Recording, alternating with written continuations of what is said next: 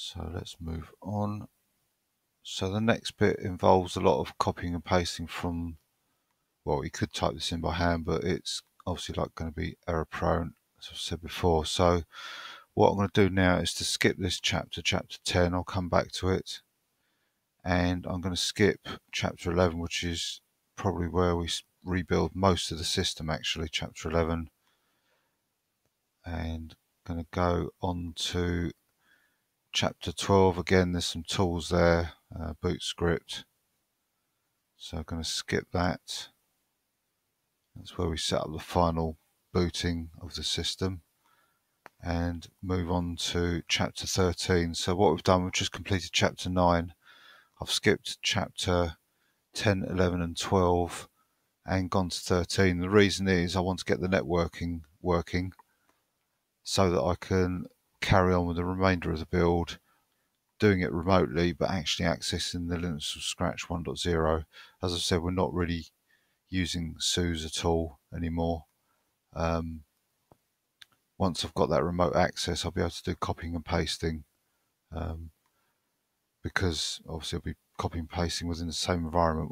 What you can see on the screen at the moment is the machine that I'm doing this recording on with this browser, but the terminal is just a data stream sent from the terminal of the video signal.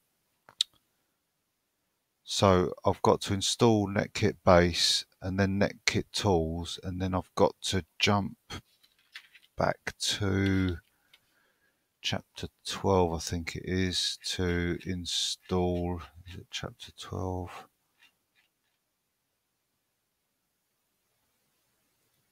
Chapter 11. I'll have to find out, I can't remember where it was now.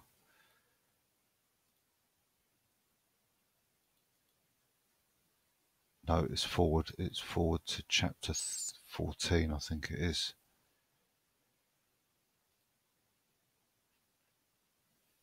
Or 15 even. Yes, 15. So so after I've done 13, I'll jump forward to chapter 15, do 15.1 to install the telnet daemon and client. I only want the daemon because I'm accessing it from another machine into the LFS machine. But it doesn't matter the fact that the client gets installed as well. And then I'll be coming down here, where is it, to the bottom, to, where is it?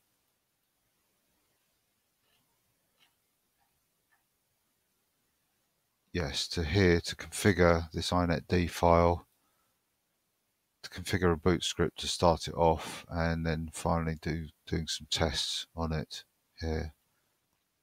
And then I'll go back to chapter 9, chapter 10, and carry on the remainder of the build from there.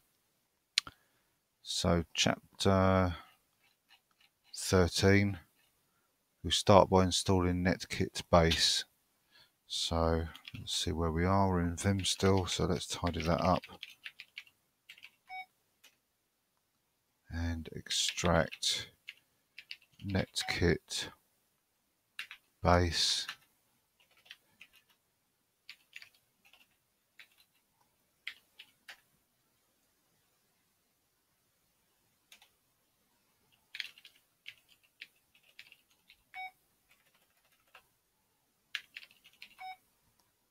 Netkit Base.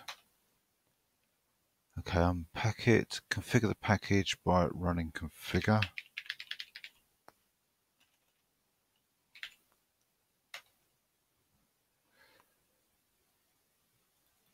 And compile a package by running make.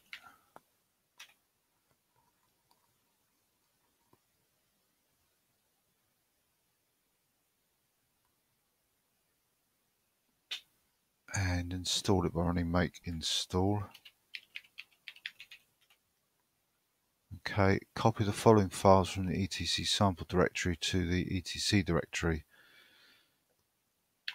So cp, let's do -v to see what's happening, etc.sample, and we've got to copy services and protocol. protocols, and we copy both of those files to the etc directory. Yep, so they've copied fine. Let's go back and remove netkit base. Right, and what I'm going to do actually before I carry on is to alter my prompt, because I can't see what directory I'm in. That could potentially be very dangerous. So let's see what it is at the moment.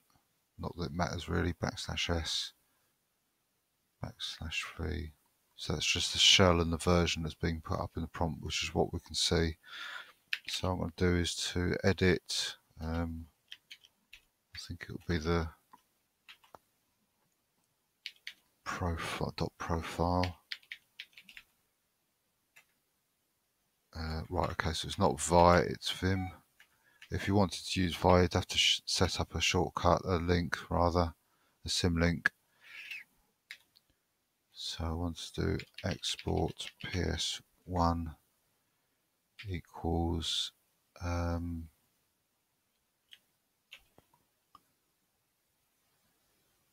let's do the username. Right, I've got to find my // username, open bracket, / working directory, close bracket, space, with a hash to show that we're the root, and another space just to put a bit of space between that. Let's see if that works okay. So if I log out and log back in again, yep, there we go, we've got the name of the user, root, and in between the square brackets is the current path, which is currently obviously the home. So if I cd sources, you'll see that gets updated. So did I get rid of that netkit directory? Yes, I did. Okay, so we can move now on to net tools. So unpack it and then just compile it straight away by running make. So zcat net tools tar -xv cd net tools, just run make. Right, we've got some questions here. So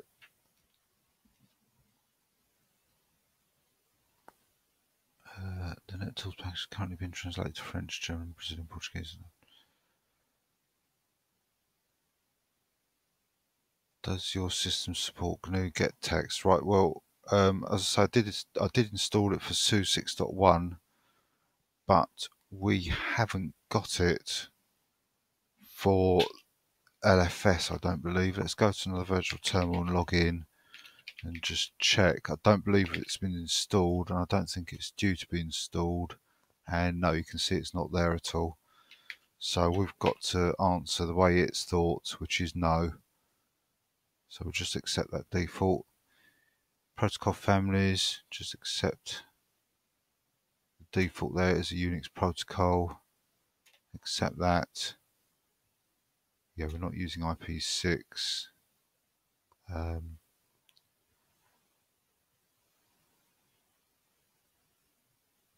It's probably best just to accept these defaults. I'm not sure.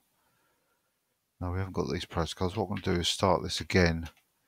So no, we haven't got that. It is a Unix protocol.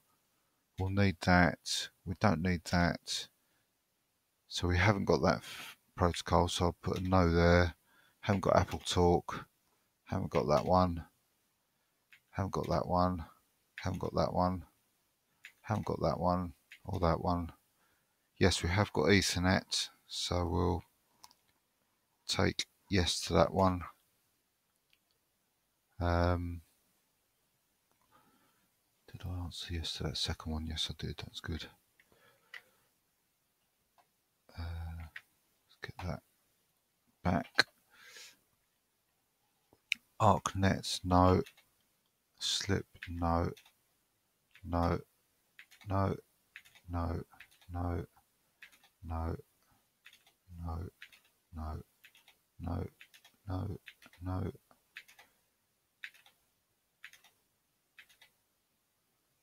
Right, masquerading support.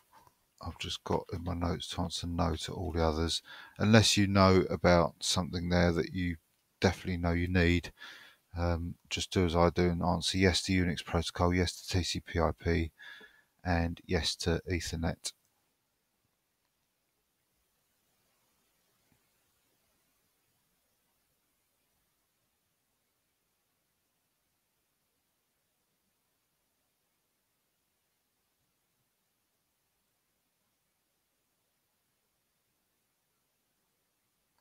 Okay, and now we can run make install, and that's complete. So it says to create an etc initd local net boot script, but as I say, I don't want to copy and paste just by eye. I want to do it using the mouse to avoid any potential errors or omissions. So what I'm going to have to do now is to boot back to the SUSE 6.1 to copy this script. And while I do, I'll probably do all these other ones as well, just so that next time we reboot into Linux from scratch 1.0, everything should be set up. We've got the programs in there. All that remains is the configuration, and we should be able to boot into there. And as I say, we'll move on to chapter 15 and install the telnet daemon. And I'll probably actually, while I'm in the 6.1, put the scripts in for that, so that's ready. So all we'll need to do is reboot the machine back into Linux from scratch 1, and with any luck we'll have remote access and we'll be able to carry on the remainder of the build remotely. So I'm going to log out of this now. Let's tidy up first.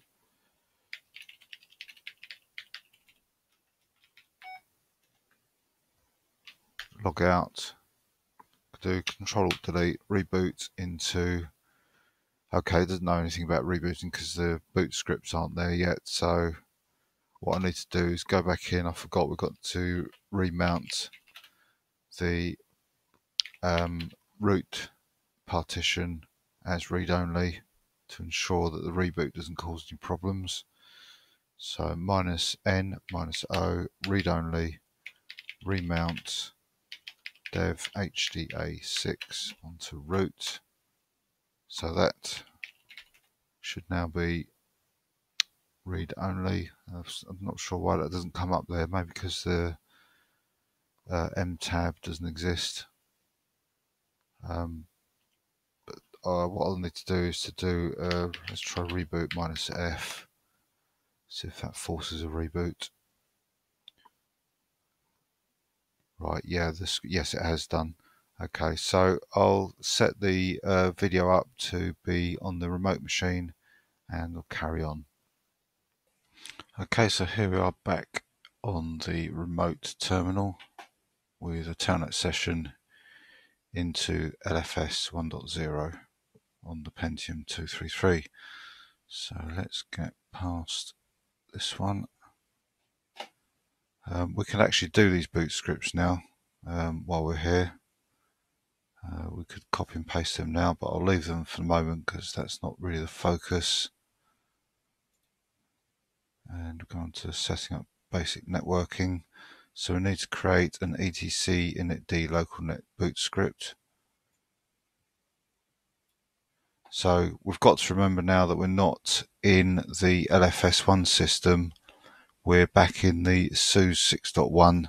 So we've got to prefix any paths for editing, that is, not the actual scripts, with $LFS. So I'm going to edit this vi $LFS and paste that path in because we don't want to edit a file on the local SUSE system, which would be pointless and potentially dangerous to the SUSE system. So we'll copy this script in. It's all of this actually. Okay, and save that. Cut that file for writing. So that probably means that there is a directory missing, and that's also probably because we've missed out the details on chapter 10. So maybe it's best to go back to that and complete chapter 10 onwards.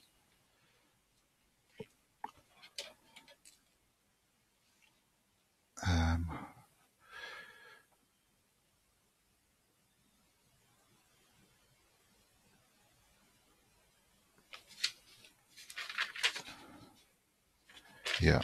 Oh yes, in fact in my notes I've got go back to chapter 10 at this point, so that is the right thing to do. So let's quit that for now.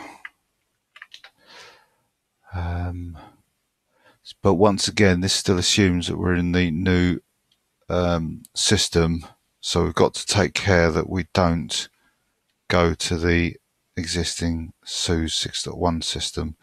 So I'm just going to go to the the LFS etc directory. See, it's on the root there, but we haven't got it under the root. We've got it under MNT LFS, and we make all these directories. It says we need a sysv init package, but there's not stuff to compile. It's just a particular file that needs to be copied. So let's go back to sources. Now we've done that. Cat sysv init and extract it.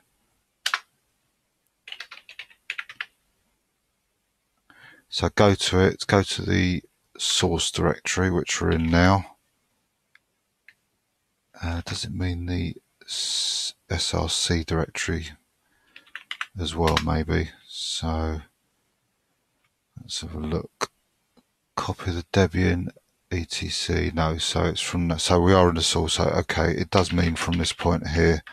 cp Debian etc init.d rc file, and we want to copy that to, remember, not /etc initd, but we've got to prefix that with $lfs etc initd.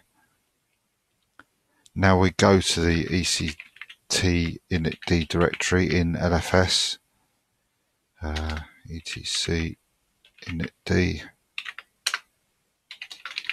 So there's that RC file we've just copied, and create a new RCS containing the following. So vi rc capital S,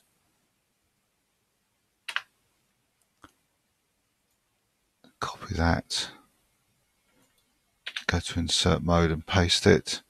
And you can see once again the formatting's gone a little bit out just because of the way it appears in the book, but it shouldn't cause too many problems if you don't reformat that. Create a new reboot file. So it doesn't say to create it anywhere else, it still says in the place we're in, which, just double check, is in under the MNT LFS hierarchy. So vi reboot, insert, copy that. Again, the formatting's a little bit squiffy, but not to worry. Create the halt script. So create, and it's called halt, insert, and you can see these scripts are extremely basic, so you get an idea exactly of what does what and how they work. There's no extraneous stuff to try and work your way through. So next we've got to do the mount fs script. So that's all of this. Save that. Then the umount. Right, let's copy and paste that to save us any typos. Insert. Copy all of that. And save. And And finally a send signal script.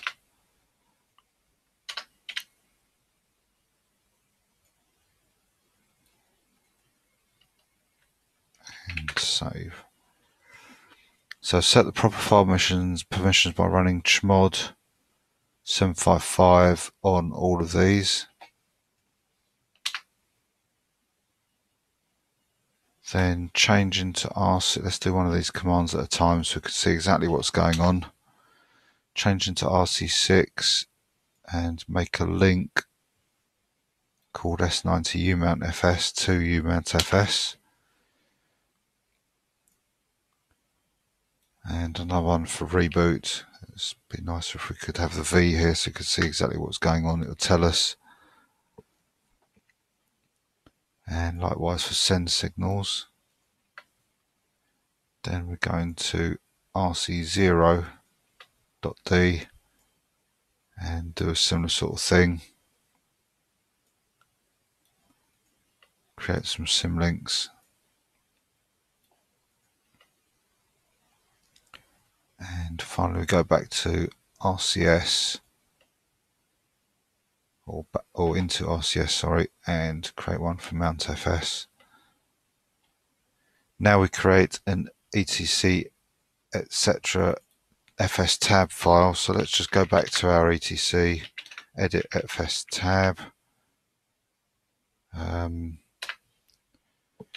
insert. Let's just copy this as it is, and then we can modify it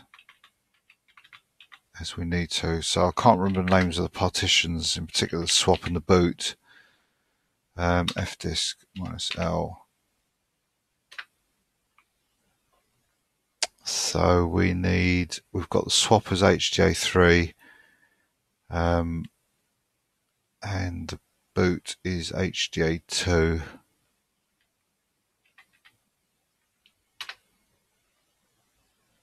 So swap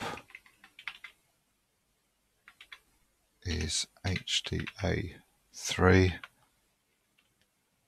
We need to do the root. Let's do that one first. HDA6. Okay. So let's save that. Let's see what it says to test the system next, which is a good idea. Let's actually go and see what's next. So that's the reinstalling the statically linked software, rest of the system software. Right, okay, so yes, we can reboot and go back to, oh yes, let's do this boot script that we tried to do. Let's do that before we carry on. So let me just check my notes here. Oh yes, that's right. Yes, some of these scripts are not correct. I had problems when booting them,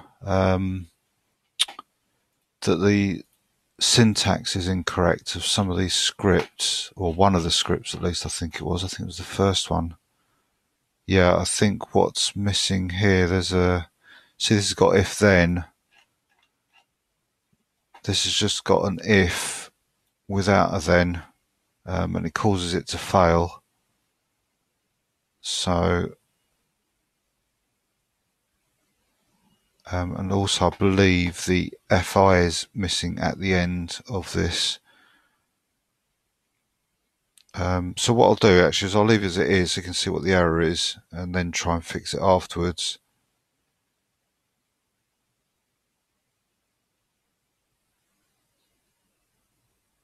Um, 10.7, did we do that? Yes.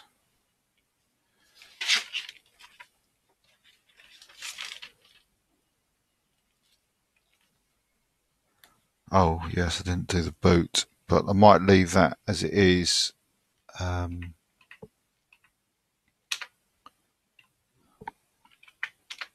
/dev/HDA2 gets mounted on boot, and it's an ext2. defaults 02. I might leave that remarked out. So what will happen is that the boot will be used, the one that's on, we won't have actually a separate boot at the moment. And we can enable that if needs be.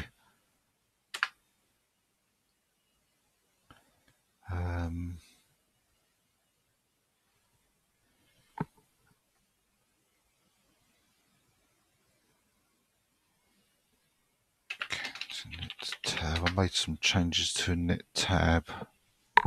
Oh yes, that was something that was a bit curious to me. It's got the init default as 2, and I think that's wrong. So if we do init run levels, search for this.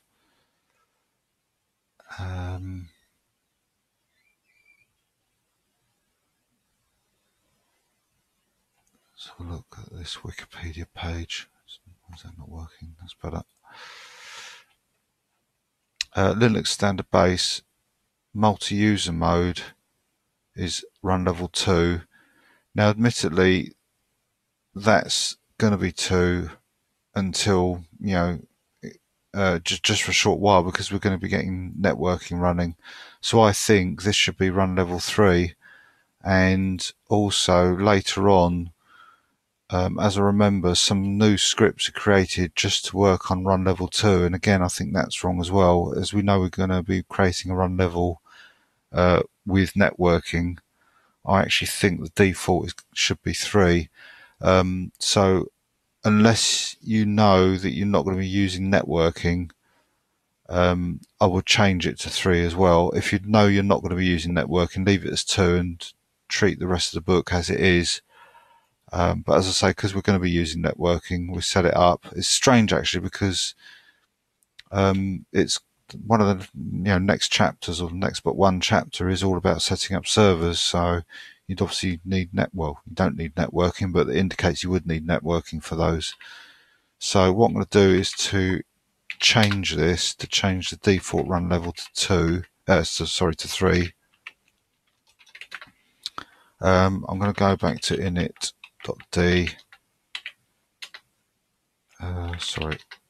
Back to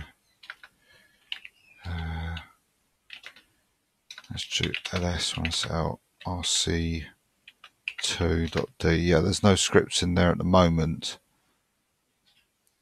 so I've just got to bear in mind that any that are created that refer to run level 2, that I'd need to change them to run level 3. So that's something to bear in mind. So let's move on to the boot script. So we need to, so this is not root etc init d, it's going to be lfs init etc init d local net, insert, copy this again. Now this should work because the directory will exist. Yep, it has done. So let's come out of that. We need to change some permissions on that. So chmod lfs etc local net, or etc init d local net, and then change into rcs.d. Yep, see that's where we're wrong. It needs to be $lfs, and then create a symlink.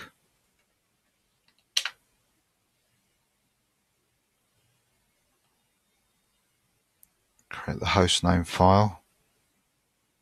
So let's go back and edit hostname. So this is what am I going to call this computer? So I'm going to call it lfs-1.0. So that's the canonical name of the computer. And then a hosts file.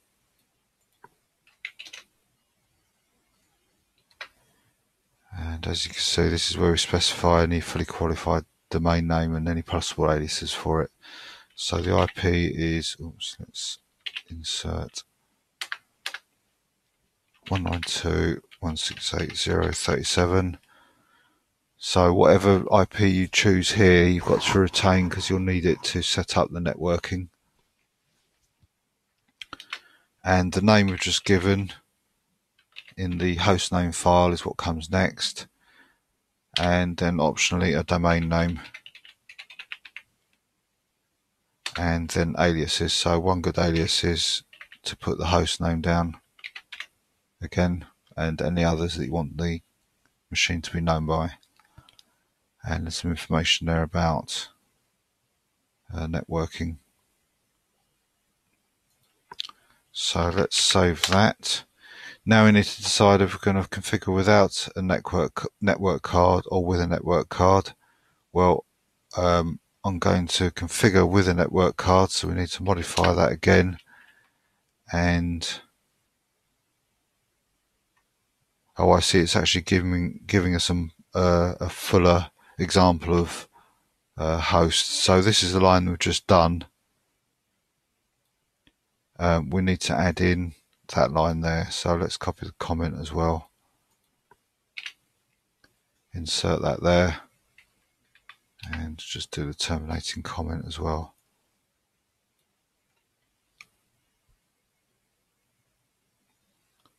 And you can see, obviously, if you're not using a network, then this is pretty redundant because you won't have an IP address and you won't be allowing other machines to access you.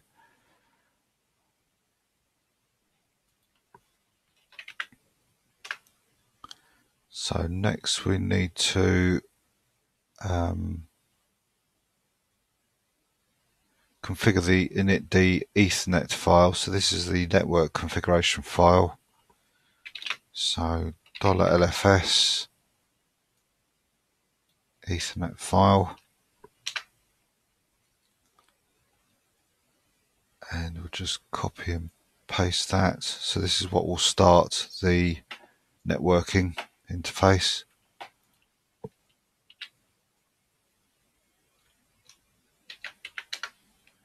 And we need to set up some permissions.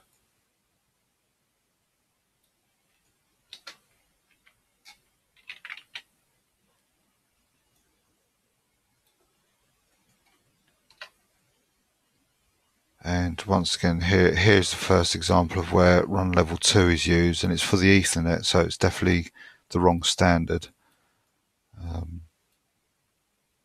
So we want to go into run level 3. Okay, that assumes we're in initd, we're not, so we just need to do rc3d and just copy and paste this as it is. So if we look at that, we can see that this S10 Ethernet is pointing to the initd Ethernet which we just created. There it is there. And then testing, which we can't do at the moment until we reboot. So that's that chapter done, which is chapter 13. So in theory, we should have networking enabled when we reboot into LFS next time. We should be able to continue the installation with telnet and activate it as well, ready for use. And then from that point, we should be able to just access the machine remotely and copy and paste stuff into it as we are at the moment. But it will be directly into the Linux from Scratch 1.0 rather than through a mounted partition on SUSE 6.1. So what I should do now, I think it is time to reboot again into Linux from Scratch 1.0. Let's just check what's next. So there's email, which I'm not going to touch any of that. And then internet server. So this will be the bit I do next, 15.1. As I say, I expect some failures because I'm sure that first script we put in is the syntax is incorrect. I seem to remember I had some problems with that, but I guess we won't know until we reboot into it. So I'll shut this down.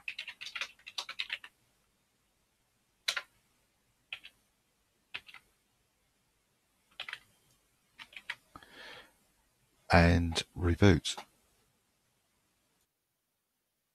Okay, so here we go, back into Lilo on the boot NFS 1.0. Let's get the browser up.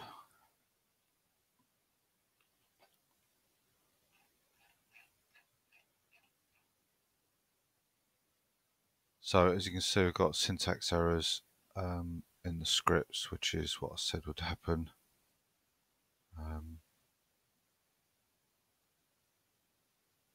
Yeah, cannot execute initd RCS, so we need to look at that script.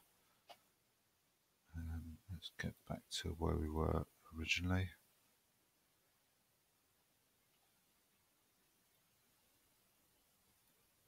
Right, so did Vim. We've created all these boot scripts. I think this is the one that's got to be corrected. Yeah, it is RCS that it's complaining about. And as I say, I'm pretty sure a then is missing and an FI is missing from that, as I recall. So we'll need to fix that. And I'll just check this script here as well in case I've done something wrong there. So let's do that now. So root and we'll change into etc init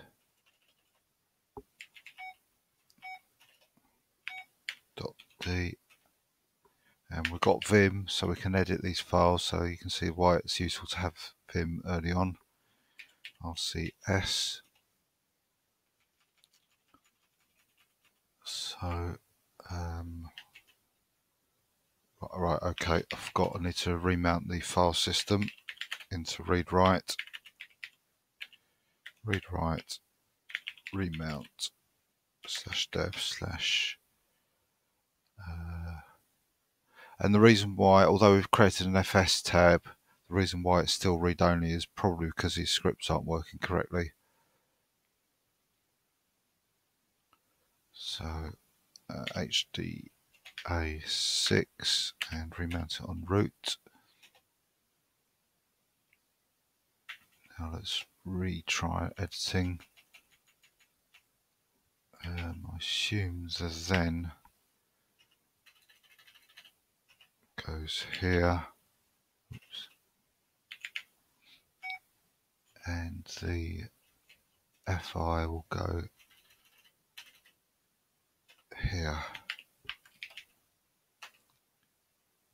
So let's try and run that. It's got execute permission, so let's just try running RCS. It says permission denied. Okay, is that because something else runs it, or does it need to be made executable? I would have thought it needs to be made executable. Let's check my notes, see if I've missed anything there. It's certainly not in the instructions because I've followed all of them. It says to just run chmod on these ones. And I reckon it's missed RCS as part of that list.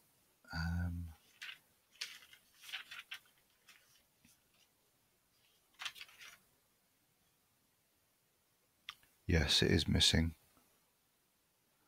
So we need to do chmod 755 on RCS.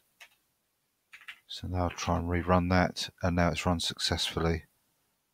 So that's okay.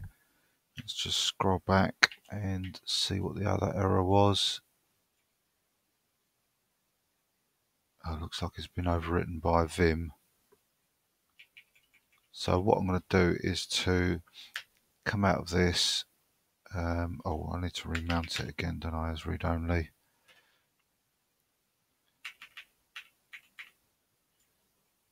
So remount the partition as read-only.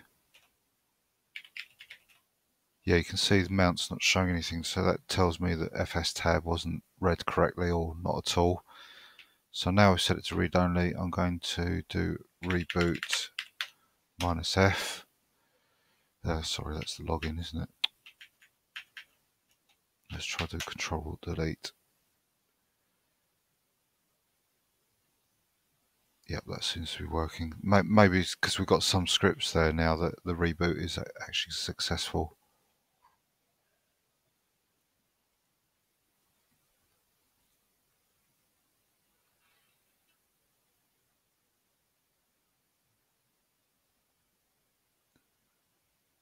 So I'll just wait for the screen to sync and come up again, and I'll once again type in LFS-1.0.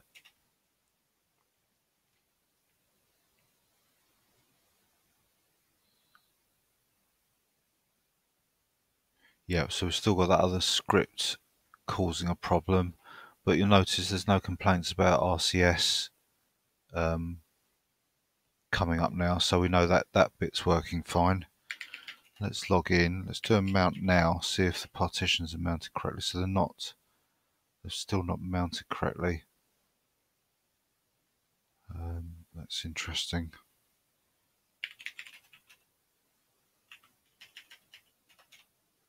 No, it's still a read-only file system. So whether that's to do with this Ethernet script not working, and that's causing something else not to run, I don't know yet. So we'll need to investigate that. So let's mount the file system read-only. We've got history now because we're logging in as a proper user. We wouldn't have had history before. So we can do recall that command and search for it to remount the file system as read-write. And let's edit etc rc3.d s10 Ethernet, sorry, it's Vim. Oh yes, of course, this is the NetD Ethernet, so that's why it's oh, of course, yep, I haven't set the IP address to assign against the Ethernet device, so that's why this has failed.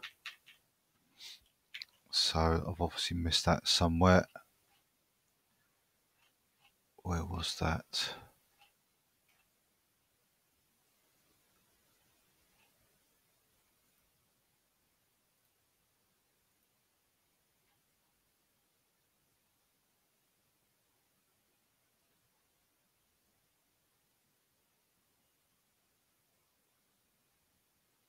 Right, yes, there was no prompt to actually change that there. You just have to spot it, and I didn't spot it. So I need to put in once again 168.0.37, which is the IP address I've chosen for this machine, and save it.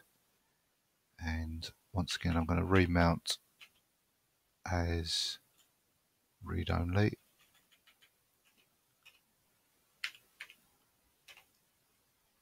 And reboot and see what effect this has.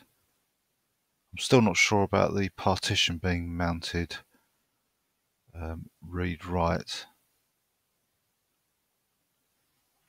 I'm not sure if there's another script still due to be put in, which is possible, or if there is still a bug or not with the scripts. I don't remember having this sort of problem with mounting the root partition as read-write, so I'm hoping that it's either something that will work now because the Ethernet script's working, or it's something that's due to be installed that will fix that. So you can see it says entering run level 3, which is correct. There's no errors now, so we should actually have internet access. Right, yeah, looks like the partition is still getting mounted read-only. That's okay, I suppose, at the moment. Let's try and contact the gateway, and yes, there we go. We've got internet access now. And we can also do ifconfig. Okay, we haven't got a proc file. Yeah, so fs tab's obviously not being read because proc should have been mounted. So let's try doing mount the root. Already mounted or boot. Okay, that needs to be mounted manually as read write. Let's mount proc. So now we should be able to do ifconfig, and you can see there's ETH0. There's the IP address. It says it's up and running. So that all confirms that everything's okay. Yeah, so obviously fs tab is there, but it's not being read by anything.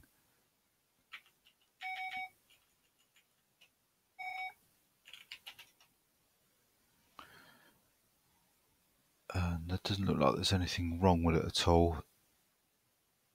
So what I'm going to do is just go back to make sure I've not missed anything. So boot scripts, reboot, halt, mount fs.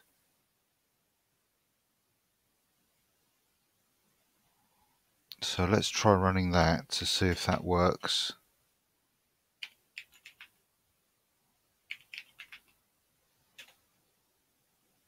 Right, yeah, so it's not being run. Oh no, it's already mounted and failed. Now that might be to do with the fact that we're already in run level 3.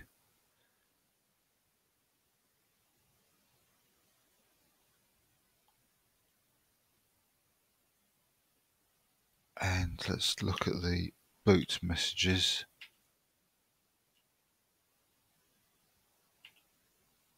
Yeah, there's no messages there indicating that it's trying to mount it. So it looks like that mount script's not being run at boot time.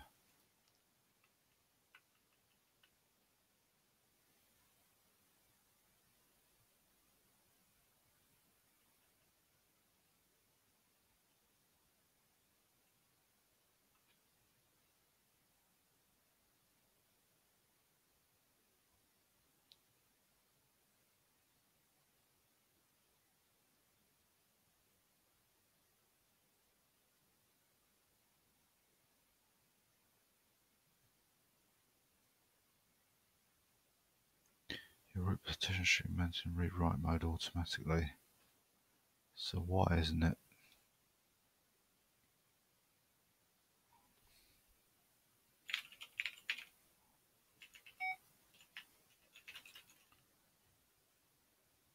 So those are all executable.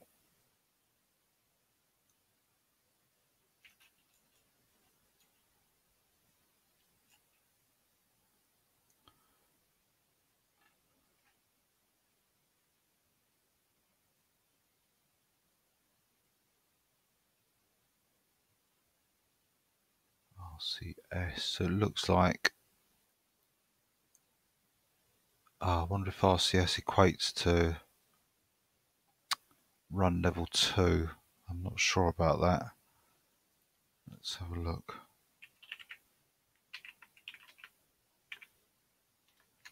It could well be. Oh yeah, of course I haven't got internet connection on this one. Let me just have a look on another machine.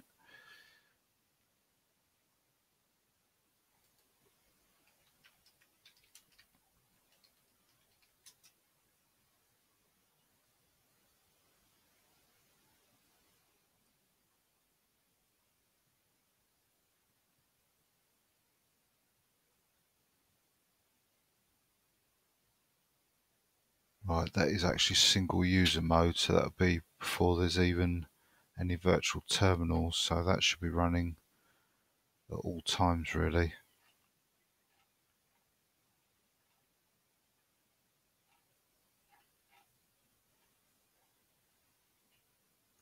Okay, I think what I'm going to do is to ignore that for the moment. Install the rest. I'll have to remember to install or mount the partition as read-write anytime I reboot. until that gets enabled. And if it doesn't, then there's obviously something else that needs to be looked at. But the fact that it says it should be mounted, I wonder if I put the then in the wrong place. Actually, I'll put it down here. I wonder if it should go there possibly. Let's try that.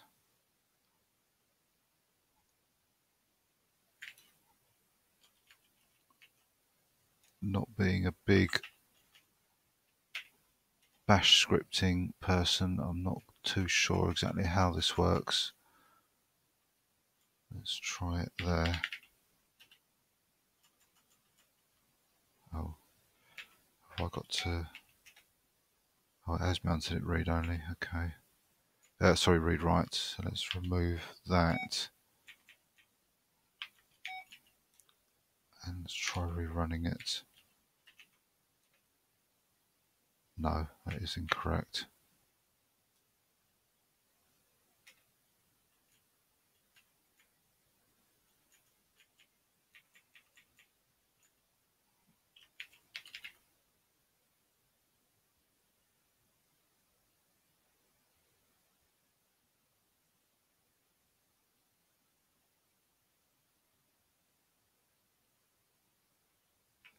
RCSD.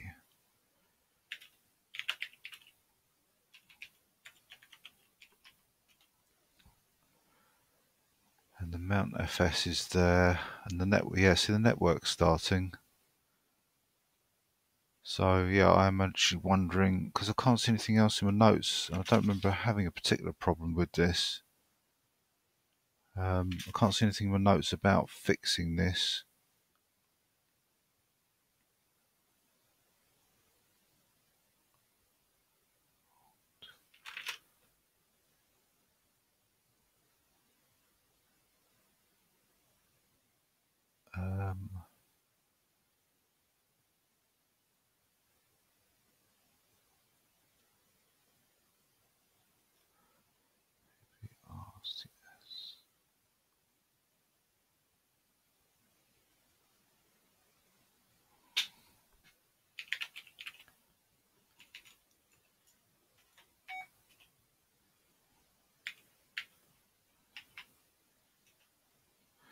Ah, no, that is probably why, because it isn't starting on the S level. So we've got an Ethernet, or a link to Ethernet to run level 3, yeah, so that's what's missing. I can see a little line I've squeezed in where I've copied in my notes. We need to copy this, but change it for RCS3. I think it's that one. Yeah, so where we do this for RC, let me show you. That one, that one, that one.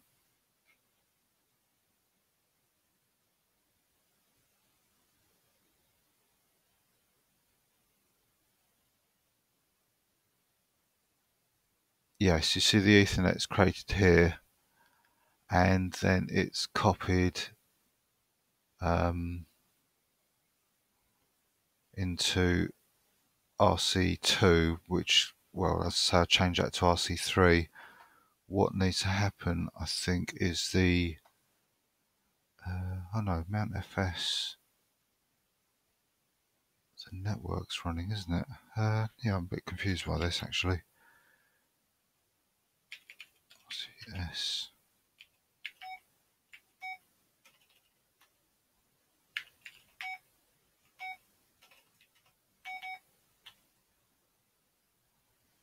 RCS.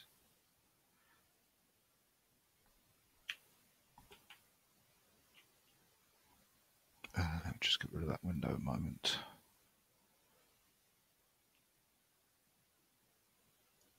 SO3 local net. Oh yes, this makes sense now. I had problems getting the local network working, and I can see why now, because these two scripts in RCS are not being run correctly, and I've only in my notes put down to copy Mount FS but not local net. So that's probably why.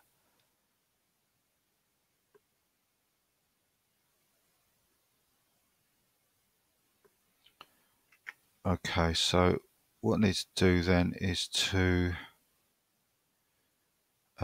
do something similar to what we've got there. We need to change directory to rc3.d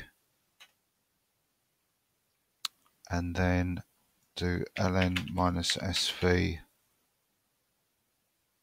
dot init.d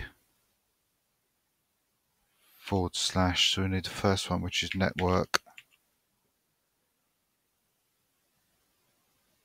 local network, local net.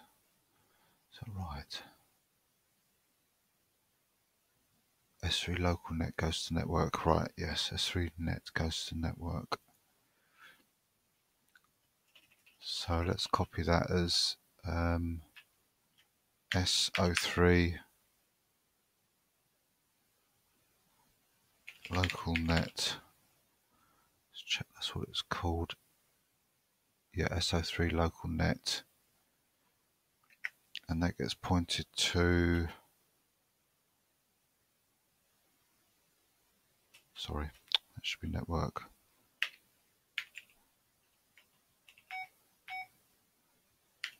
Work, and that's SO3 local net. Yeah, that's right. So we've now got a link to that local net. That means the local networks should work. So if I do, although we've got the network working, so yeah, we can ping outside the machine. If I do ping localhost,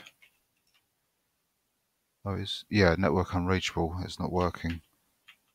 And 127.0.0.1, that's not working either because that bit hasn't been set up. And then the other one we need to do is the mount fs at run level 3. So we need to do ln-sv init.d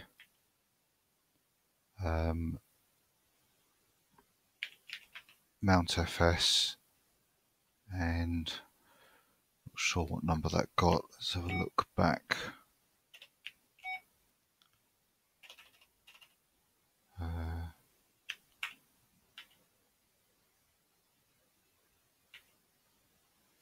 There it is, S10 mount fs at the top of the screen, so S10 mount fs. So let's make that the same number. Great, so now in rc3.d, which is the default run level, we should get the local network enabled. The Ethernet was already enabled because that script was already there, and the file system should be mounted correctly because that's the one we just created as well. Problem with the date on here, that's the wrong date there. Not sure about that. Monday, no, that's right. Oh, sorry, yes, that's the file size, isn't it? Sorry, I'm getting muddled up here. That's the date from there, December the 18th. Yeah, it just looks a bit weird. Looks like the way we'd write it in the UK is like the 17th of December 2018. It looks totally wrong.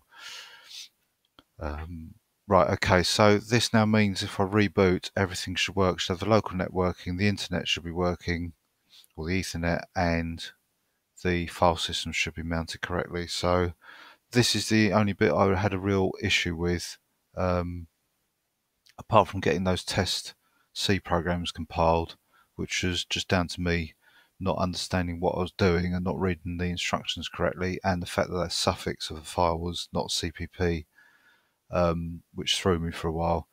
This was the only issue I had in the configuration from the book. So what I should do now is to, well, just for safety's sake, I'm going to remount the file system as read-only. So mount -n -o ro, comma, remount the root, and I'm going to log out and do a Control-Delete here, and I expect everything to be working. So I've got to check the local network's working, the Ethernet and the mount of the file system is working correctly. Now I didn't actually fathom out why the local net was working, and I didn't spend too much time on it. So if it doesn't work now, I'm not going to spend time on it getting it working. It didn't affect the rest of the build.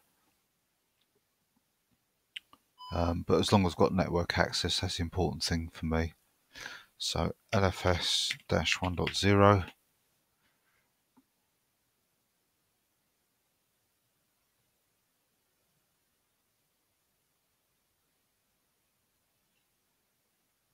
So yes, we've got a message there now saying that we've got no error messages. Firstly, it's the most important thing. And the second most important thing, it says remounting root file system in read-write mode, OK.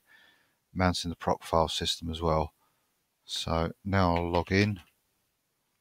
And the first thing I'll do is I'll ping the, first thing I'll do is I'll do a mount. And you can see now that we can see the two file systems that get mounted that were specified in the FS tab. And you can see that they both read write as well. So if I do make the, say, Q, it's worked straight away. It's not refused to do it. So I'll remove that directory. Next, I'll check that the internet access is working by pinging my gateway. That's fine. I'll ping the name server as well, just for fun. That's fine.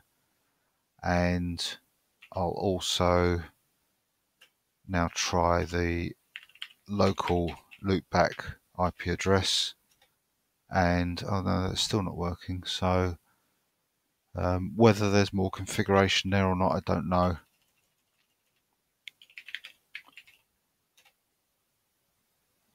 Neighbor table overflow. Yeah, I'm not sure what that's about. So, like I say, that doesn't appear to be working properly, but I'm not going to concern myself too much about it. So what I'm going to do next is to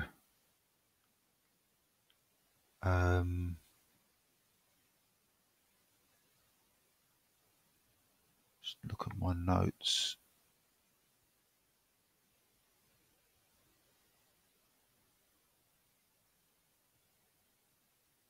I thought there was something else I was going to do, and I can't think what it is now.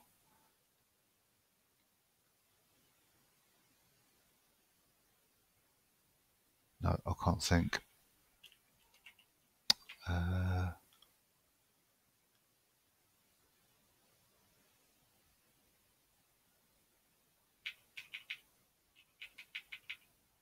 Oh yes, I was just going to take a look at etc init.d local net.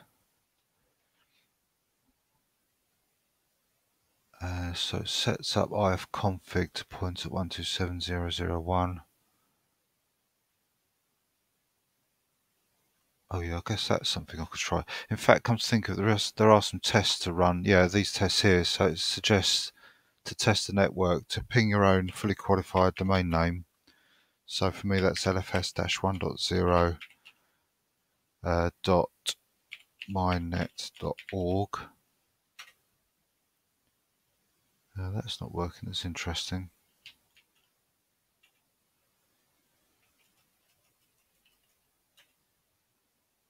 Okay, well, actually, one thing I've just thought about is that the resolv.conf has not been set, so, and that's not mentioned anywhere as I remember in the instructions, so I'm going to do that next. Set that up. I'm not sure if this will fix everything, but it certainly will help. Yeah, see, there's nothing there, so I need to put name server 192.168.0.8, which is my name server. Yours might be something else. Just copy it from your router or another computer, and I'll set a domain as well because I've got this computer on a domain, and it's mynet.org. So let's now try this ping command again. Yeah, that's still not working. And I guess that's not going to work either. No.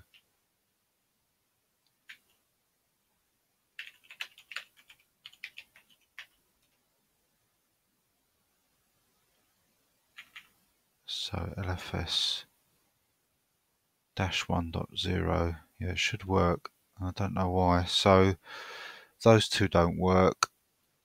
The local host doesn't work.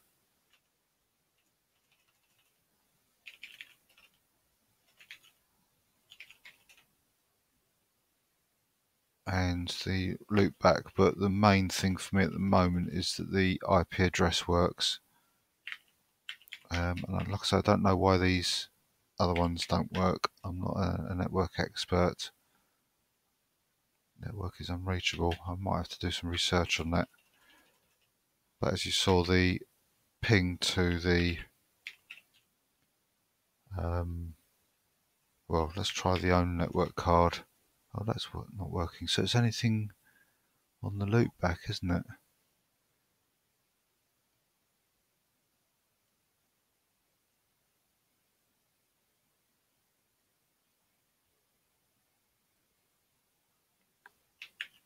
Let's do init.d local net. I don't know if status works.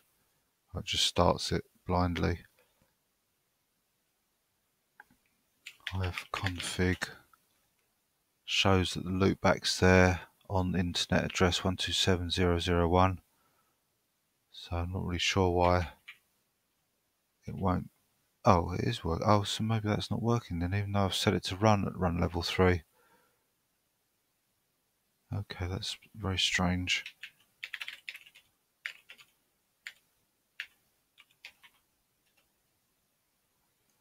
Localnet runs to network.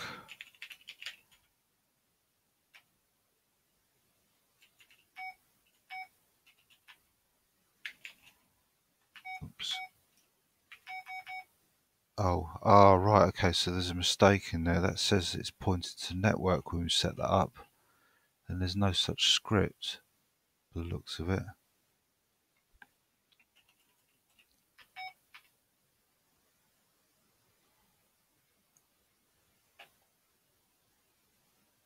Right, so where did we create that? That's why that's not working. Localnet script.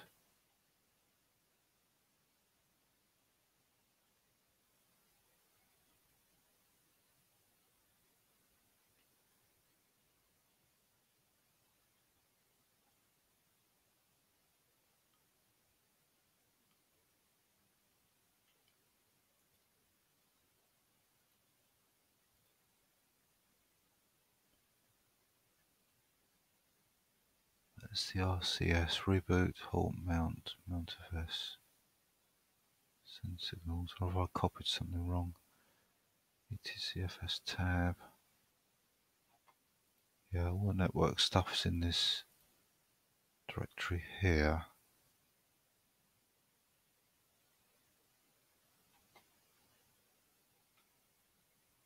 Oh, there it is there. Yeah, so this is another mistake here. That's wrong. I think that should read localnet. So I'm going to update my... I think that's obviously why I didn't have the localnet working before. Just going to make a note to update my notes to reflect that. So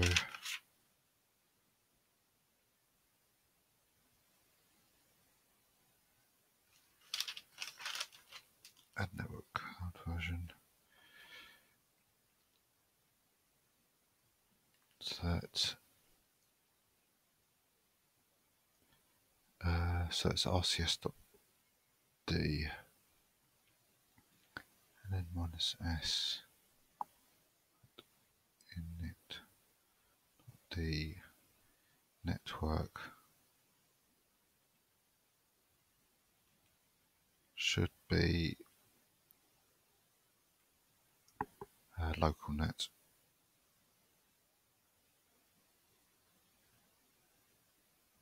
So I guess I should test that now by modifying that. So let's go to etc rc3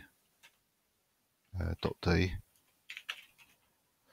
and oh, that was a cat I did there. CD. So I need to remove SO3. In fact, I can overwrite it actually. ln minus SV. F will force an overwrite of the link to init.d local net to SO3. SO3. Oh, they just call it local net. Okay.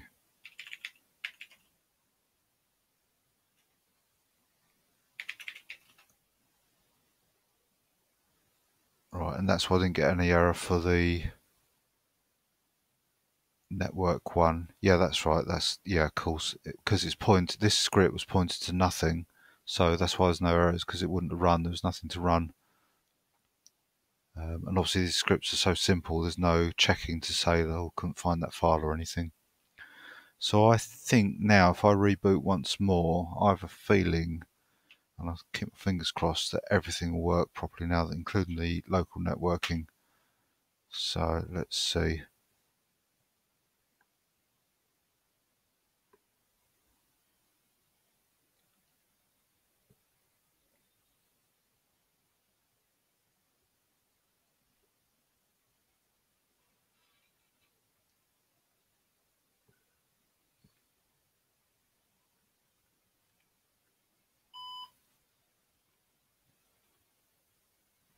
Okay, so LFS-1.0.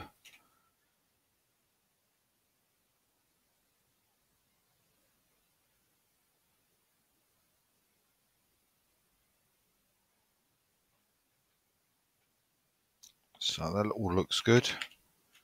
No error messages. It says the loopback device has been activated, the hostname has been activated. So now let's run through these tests at the bottom again. So ping your fully qualified domain name. So ping lfs-1.0.mynet.org, and yes, it's now working correctly. Then ping what you choose or chose that should be for the host name. So that's that bit, that's working fine. Ping localhost. Yep, that's all good. Ping the loopback IP address directly. So there's localhost, and then ping my own address, which is 37. And yes, so that's great. I'm in a better position than when I was testing this out. Like I said, I didn't have the local IP network running at all. So that's good. And again, if I do ifconfig, you can see it's there again. It says it's up and running, just like it did before. It's just the configuration that was not correct. Right, so that's all good. So the thing we need to do now is to carry on with the telnet access. So let me get back to where I was in my notes.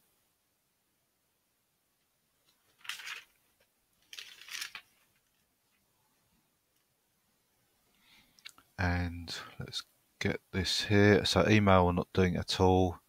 Internet servers, installing the telnet daemon and client. So it also does links here as well. So I might, let's have a look at links. Yeah, I might install links as well while I'm here.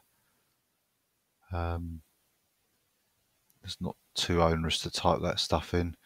I did use links all the time while I was developing this, and not developing, developing the run for recording this as a project and for doing my notes. But that was purely for downloading the packages and testing the packages while I was going through the the document, but it's not needed at the moment the way I'm doing it, but I may as well do it being it's on the same page here. So let's start with the telnet client. So change into sources, and I want to extract zcat, is it netkit, I think? Yeah, netkit dash telnet, pipe that into tar.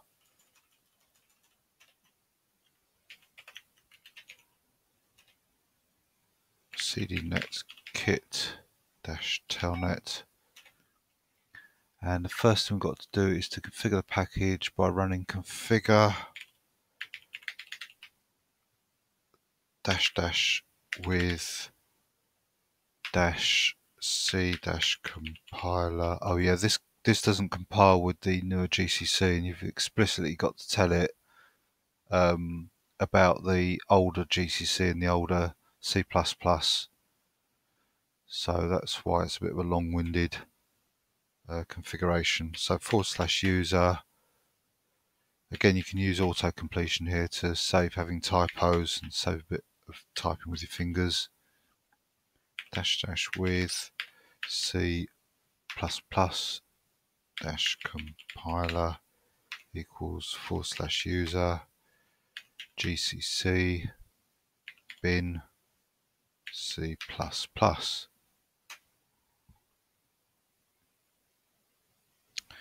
Alright, what does it say here? Oh yes, I had this before, and what I did, it seemed to work, was I just changed this to GCC. It's a bit of a strange thing, why it specifies something that's clearly not there at the moment. I can't fathom out why that is, so see, that seems to work, and it compiles okay as well. So let's now run it, run the build, and wait for it to complete.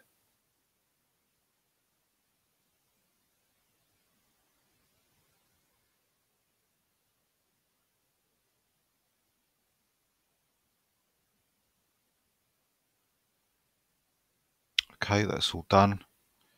It's quite quick actually, considering it's a server then, but I guess it's quite a basic server. There's no errors there anyway, and it's completed. So now we do make install, and that's done. So now I'm going to scroll down, skip all these bits. What I'm going to do, I'll come back to links. We'll have to build zlib as well, because links need zlib. Just jump down to this, configuring the daemons, configuring telnetd. So I'll have to type this in. Oh no, I'm not typing that in by hand. I'll have to do that when we reboot. I'll have to boot into SUSE 6.1 for the last time. So what I will do is I will do zlib now and links.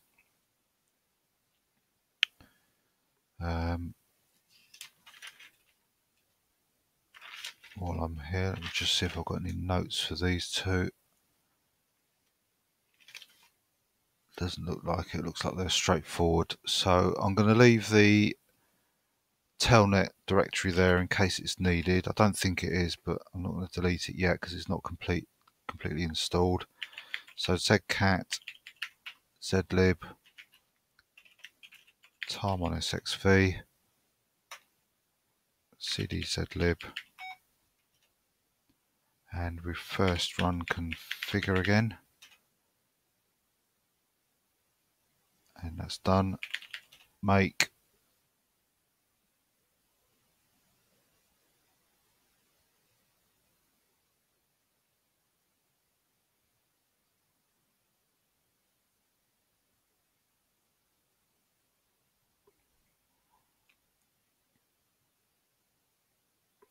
and finally install it,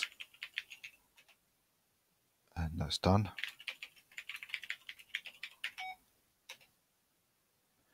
So now we can install links. So zcat links, pipe it through tar, And you'll notice the directory that it extracts is not quite the same as the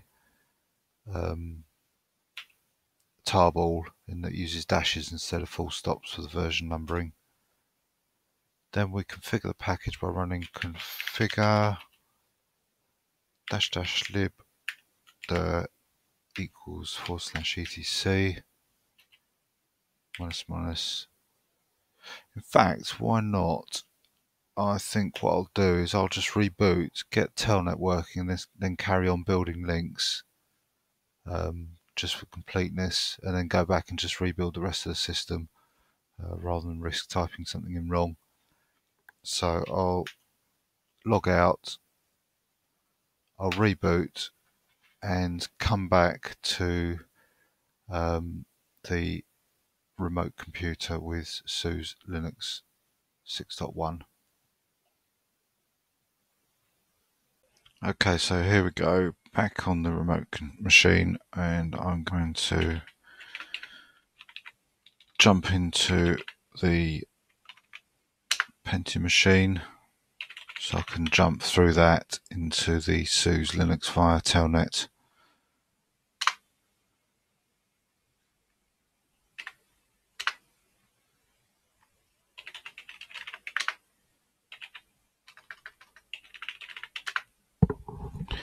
Okay, so just become the root, change into LFS, and this hopefully is the last time I'll need to do this.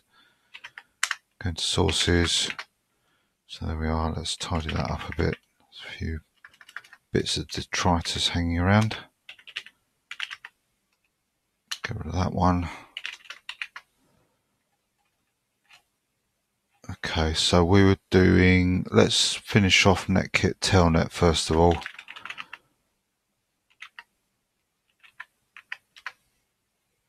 So we've built it, we just need to configure it. So we need to, again, we've got to be careful, we're in SUSE here, so we've got to remember to use the prefix, the LFS prefix. And we're creating a new file here.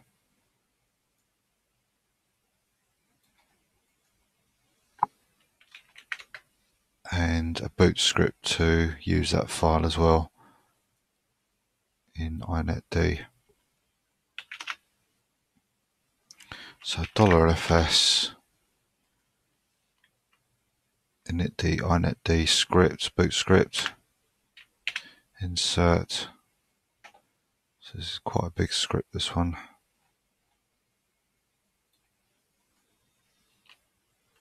Save it.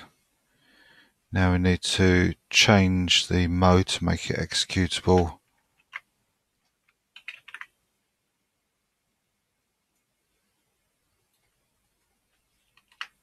And then create some links. So cd $lfs. So once again, this has got run level 2. I'm going to be using run level 3. And create a link at startup to inetd for run level 3. And create a kill script for shutdown in, sorry, better change to it first, in run level 0.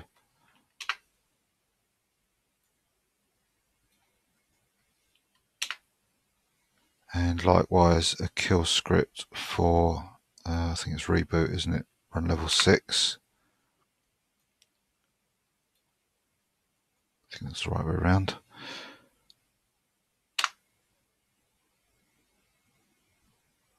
What's that? Oh, right, okay. So there's another typo in the book. That should be like that. So that should be telnetd started. So in theory, if we rebooted now, we should have a telnet daemon running. We should be able to telnet in remotely as I am at the moment. So what I'm going to do is I'm going to take a chance and reboot the machine and blindly type in LFS 1.0 at the Lilo prompt. I can't see the screen at the moment, just because of the way I've got things set up here.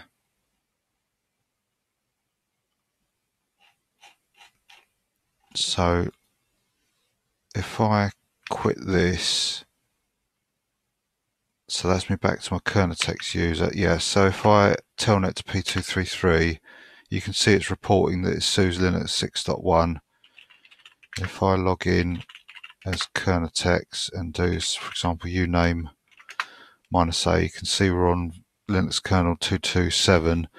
And if you remember, the Linux from scratch version was 2.2.13.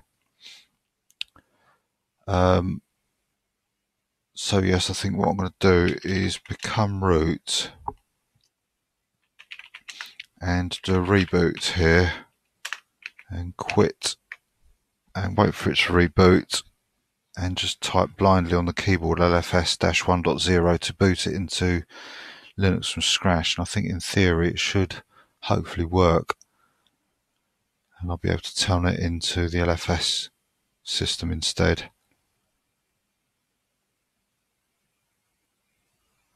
Right, so it's just rebooted now. Just wait for the bleep.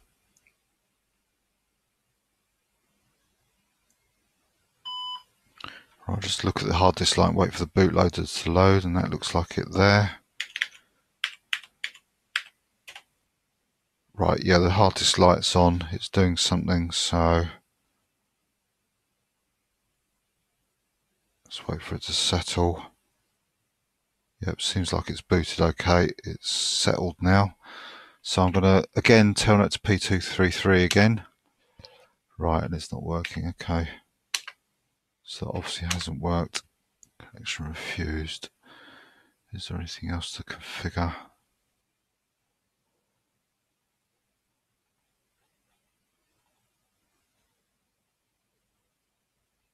Okay, so maybe I need to go back to the machine and run these commands here to test it. There could be something else going on.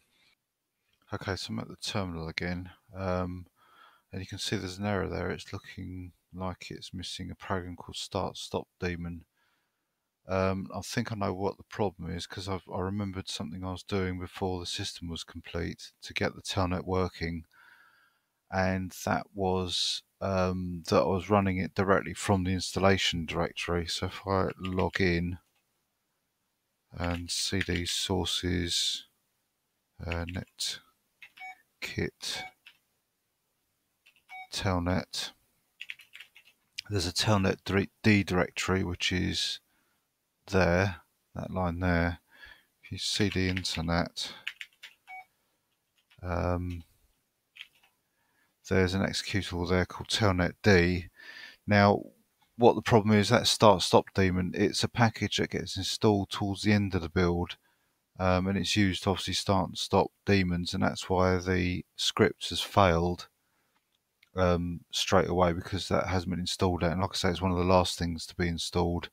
I guess we could install it now, but I don't know what else it relies on that hasn't been installed yet. So what I'm going to do is just start the telnet daemon, as I did when I was developing the instructions for this video, or these videos. So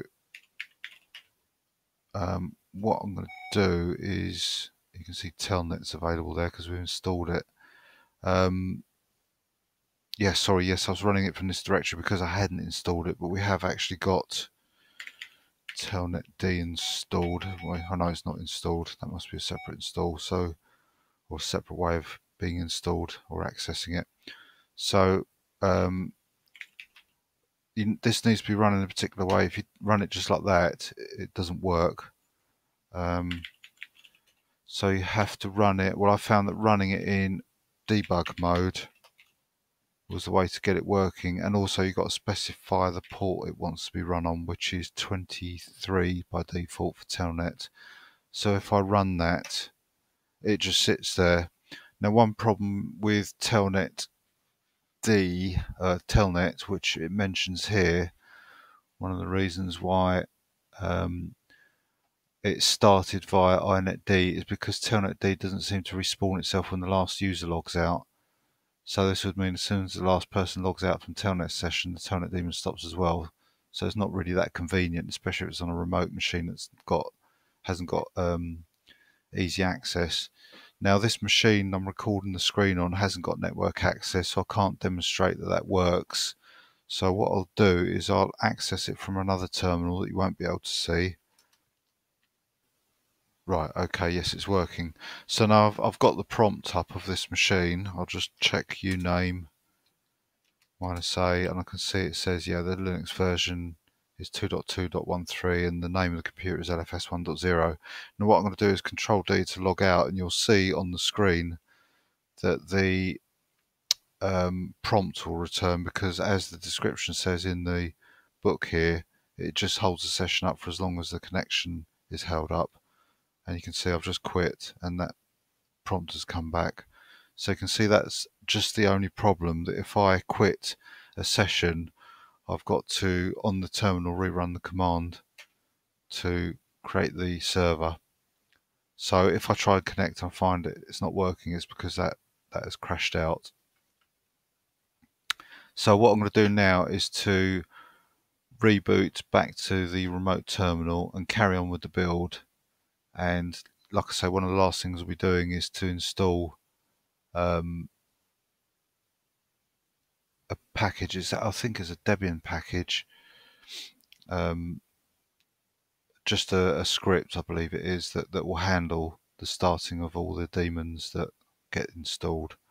And in fact, I think this is probably the only one would do in Linux from scratch. And this may seem a lot of work to chop and change around the book, but I'm purely doing this just for convenience, just so I can copy and paste as many of the commands as possible. If you don't find that desirable or convenient, then you could just go through the book page by page, typing in the commands manually, but obviously that's prone to errors. So I'm going to leave this up and running as it is. I'm going to reboot and go back to the remote machine, and we'll carry on finishing the build from there. Right, so here we are once again on the remote terminal. Well, testing daemons, I've just tested it. I'm going to access it now so you can see it working, and then once we're in, we can carry on. So first thing I need to do is to get into my server, which has got the telnet command.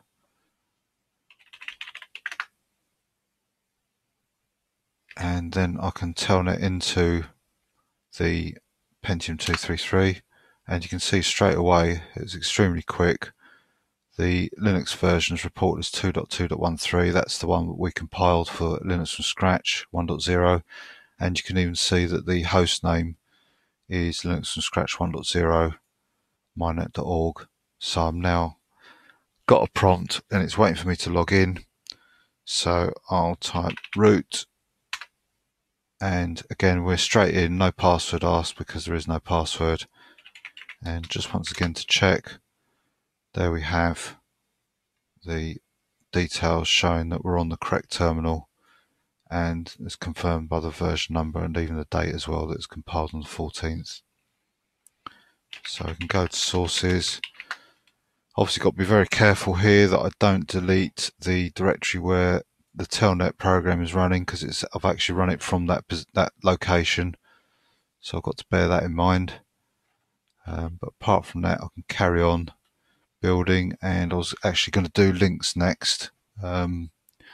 It's almost a bit pointless, but I was in the middle of doing it. I'd installed zlib, so I'll carry on, finish that, and actually go back and do the what am I doing? I'm going the wrong way here. Do the actual system proper, the update of the proper system. So back to links we want, don't we, which is under here.